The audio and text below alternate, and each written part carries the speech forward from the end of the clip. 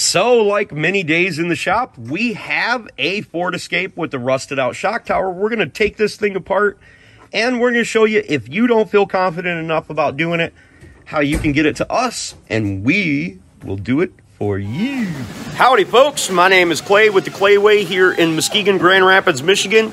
And if this video is helpful, please consider subscribing, clicking the notifications, sharing the videos, give us some sweet old thumbs up. And if you've got a question for me, or you need this procedure done, and there's not many procedures that I do for the public, we mostly make YouTube videos, but this happens to be one of them. You can look me up on Clay's AC and Auto Repair on the Facebook Messenger. I answer questions for absolutely free. I don't collect any information. I don't care about your baby mama drama. I just try to help people every day. Remember, if anyone else can do it, you can do it too. This is a long video, but this is what I'm going to show you, how to do this at home if you want to. If not, just get a hold of me.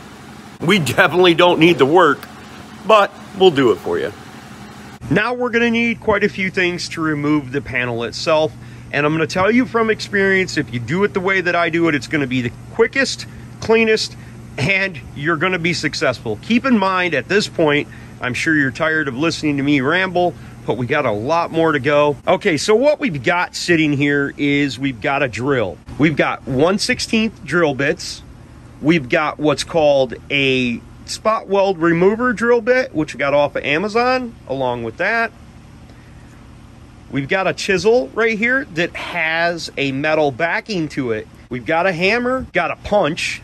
That's for centering our drill bit. We've got this for removing the glue that's on here, and we've got a heat gun. And the reason that I threw the heat gun in here, even though it's not something that I personally use, is I've been told by some of the people that watch my channel that they use a heat gun to heat up the glue along the edge to remove it.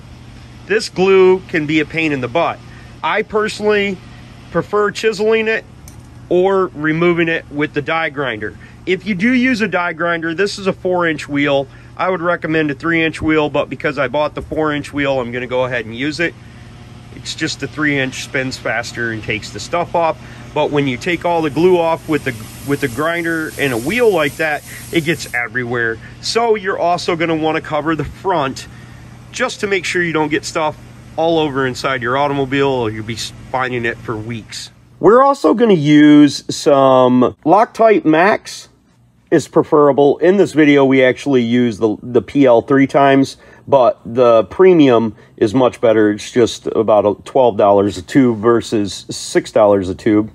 I use a pneumatic caulk gun, but you can just use a regular caulk gun at home. You don't need anything special like this.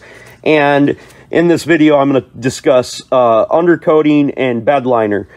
Much more prefer the bed liner over the undercoating, but I'm having more of a hard time getting it. The seats and the safety belts and safety equipment, we're going to use a T50 Torx and a 15mm deep well. And crap, I almost forgot the most important accessory for any time in life that everybody must have. It's a lighter. No, it's not for smoking crack, people. I only make jokes because I don't smoke crack. It's kind of like gay jokes. When you're not gay, they're funny, at least to Clay anyway. Keep a lighter because you never know when you're going to have to burn something down. In this situation, we're going to show you how to get it done so you won't have to burn it down. It's not going to be fun though, at least not for y'all. I do enjoy doing them. Me and Patty Ray, we do these quite a bit. Okay, so the first thing we did is we removed all the trim plastic. Now the plastic that sits on here just quite simply pulls away. The seats are held down by 15mm bolts, and there's 15mm bolts along this edge right here. And T50 Torx sockets hold down our safety mechanisms. Now for this step, we're going to start removing all of these spot welds along here. And we do that with a spot weld burr remover tool. I'll show you a little demonstration of that. We are only going to remove the glue right here. Now this one needs a floor too, because it's got a big old hole in it. But that's kind of normal nowadays. I'm not going to show you how to make them. I make them by hand when I make them. Okay, then we wrap the front of it with plastic because oftentimes we use a wire wheel to remove the glue up to this portion right here. And there is another way that you can do it. You can heat it up with the heat gun, then use a hammer With the hammer and with the glue heated up, you can use a chisel that has an edge on it, graduated edge right there, and remove it that way. Oftentimes, we don't need to remove all the glue down here just yet, because most of the spot welds that we remove from the bottom portion of it, we remove from the inside wheel well, because this panel actually on the bottom, the exception of sitting right here, sits on the outside like this and not on the inside like that.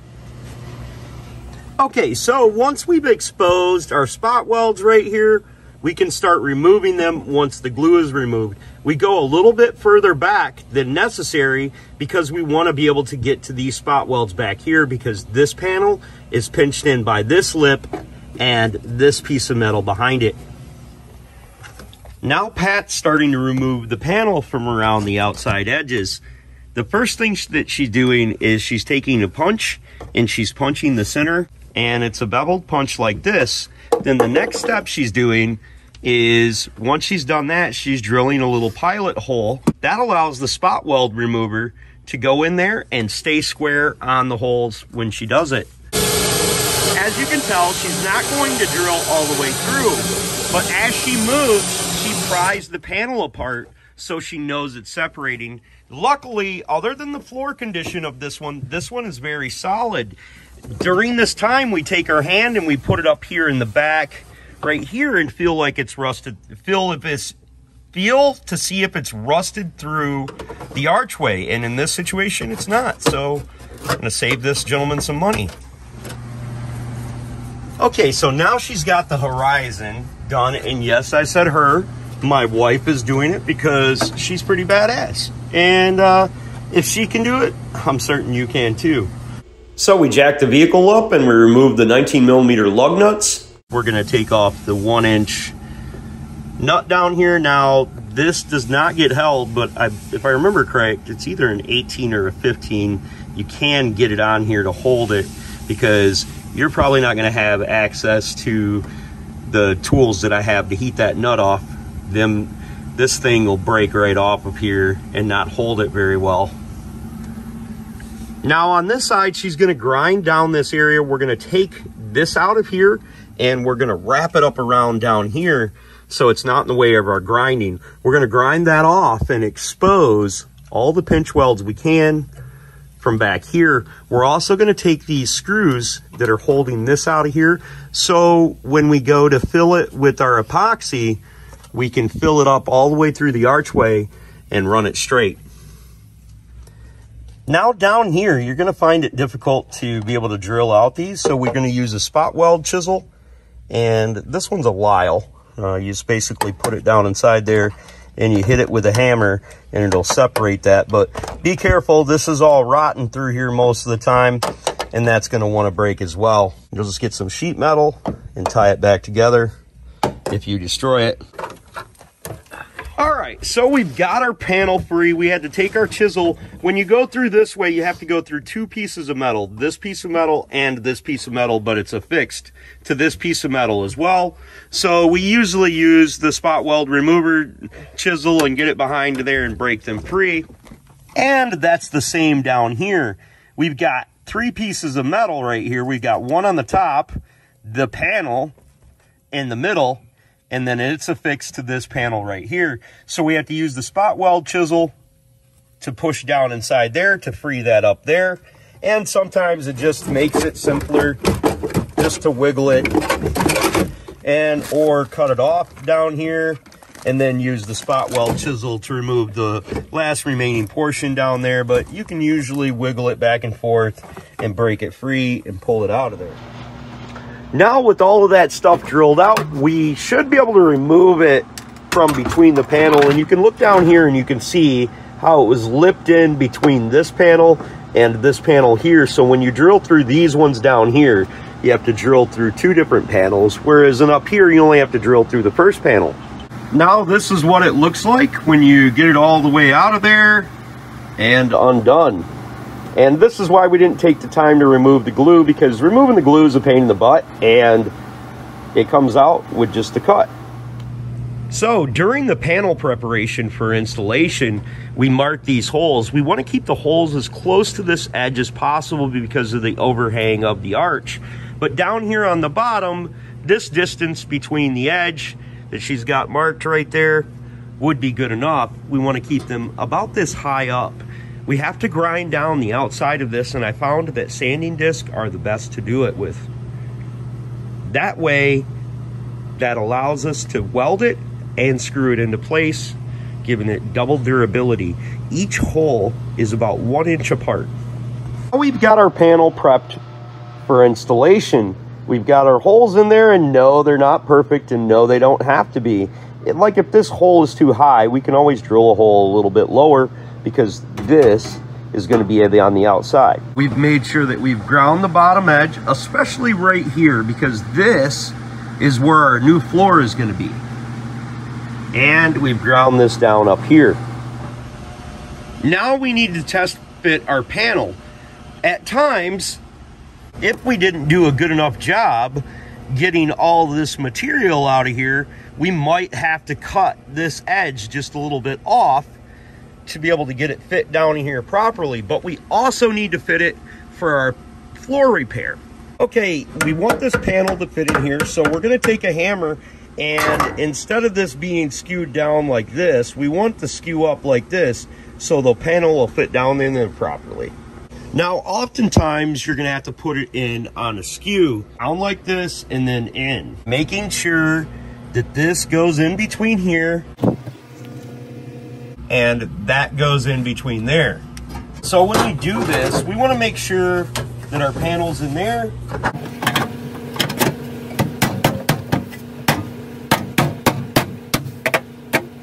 The panel is resting lower than it will be eventually. Now it's not going to be tucked into all the areas that you want it to be, so you just got to use a little bit of finesse, but the panel rides on the outside of there and on the inside of here. Now oftentimes you're going to find that this is missing. This is mostly missing just about every time I do it. So now what I'm going to do, once I've got it in there and I know it fits into place and I can just push it up there, I'm not going to screw it in yet. Now I will cut my floor probably right about here and back to here, so it's a nice tight fit. So we're going to remove the panel again.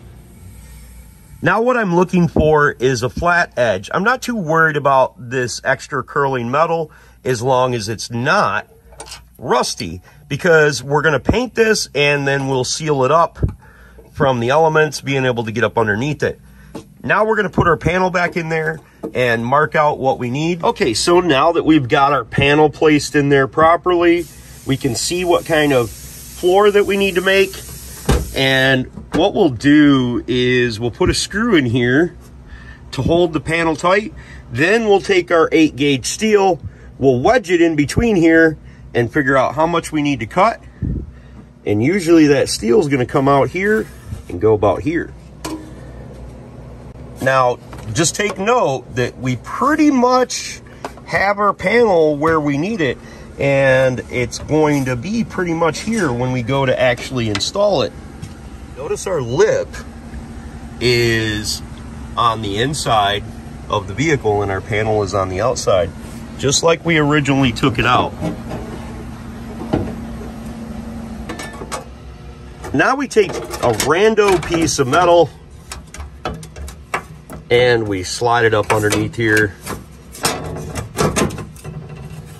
We can keep it right there, and then all we do is mark it. We'll cut it square so it looks proper, take a little bit of pride in our work. Now I'm going to notch it right here so I can push it up further in there. Okay, so now we've got that cut up a little bit. We'll go ahead and slide that puppy up underneath there. Now we've got that slit up underneath there. Now we're going to screw the panel down to hold it in place as we mark the back of it for cutting. Now we've got screws holding it in the place just about where it's going to land when we're done, and we can mark the back side for cutting.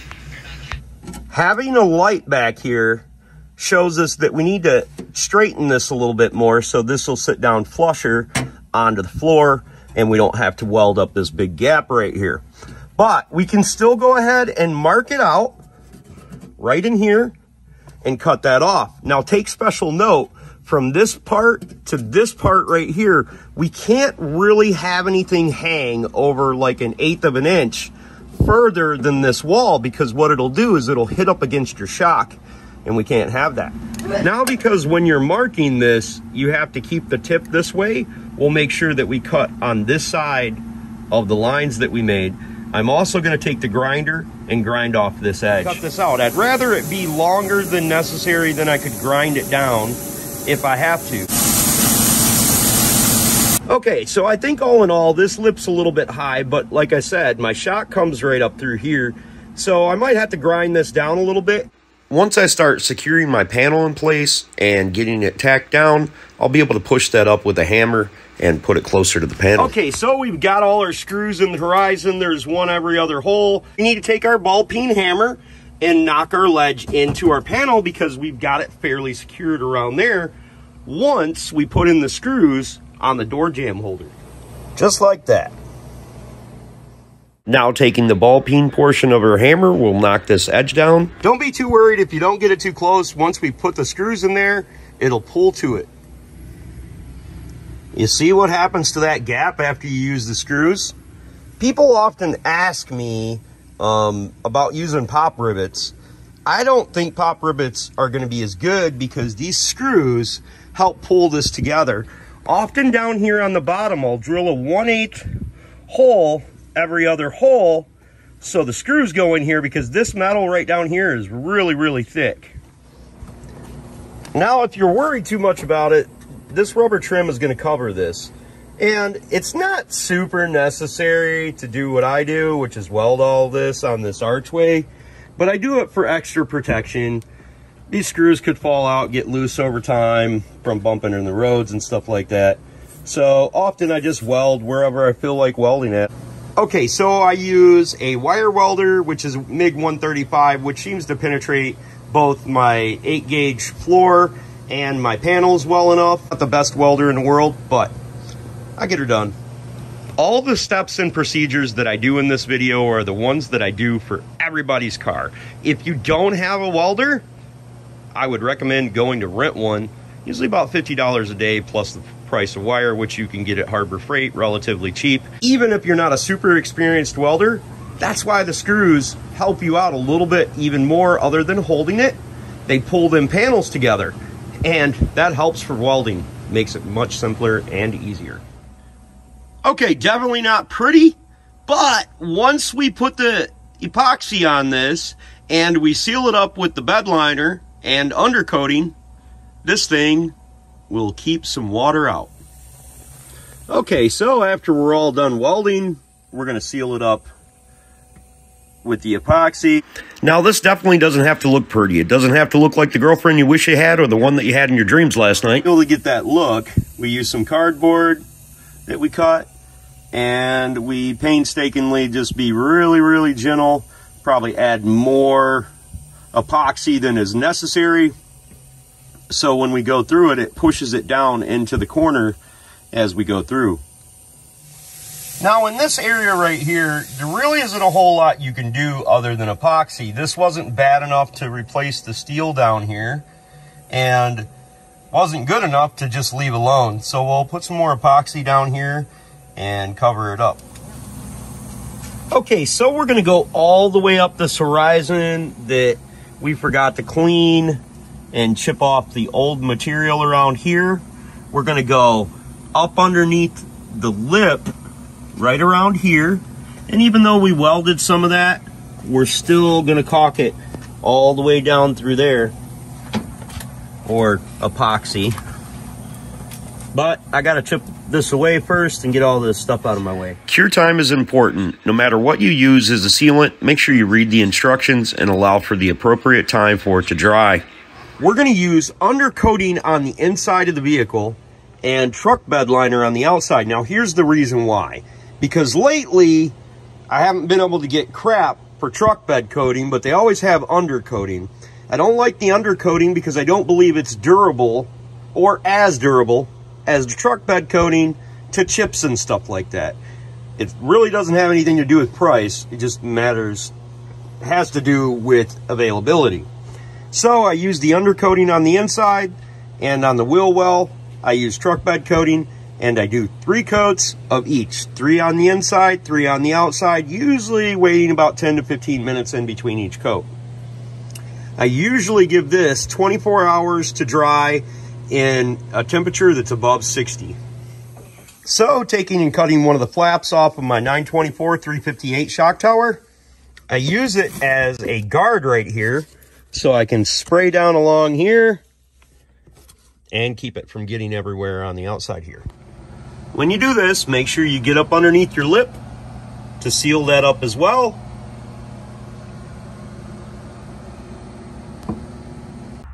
Now, when you epoxy the outside and up around the top and areas to seal it up, you also want to epoxy above this rim right here. And smash! This is what it looks like when you're all done. Turns out looking excellent, sealed up, and ready for many more years on the road. And then we inspect the outside portion of it, and it looks excellent as well. There's rust on the body, but not rust on the shock tower any longer, so it's safe to drive anywhere in the country. Now, I know that wasn't a ton of fun, but you got her done. If this video was helpful, please consider subscribing, clicking the notification, sharing my videos, pushing that join button. If you've got a question for me and it's automotive related and not about all that baby mama drama you got going on, you can look me up on Clay's AC and Auto Repair on the Facebook Messenger. I help everyone I possibly can. I don't collect information and all of that other stuff. Just answer questions. Don't expect anything in return, just for you to do it, pay it forward, and help someone else if you would. Remember, no matter what it is in life, if anyone else can do it, you can do it too. Don't be the next of them, be the first of you. God bless, folks. Have the absolute best of days.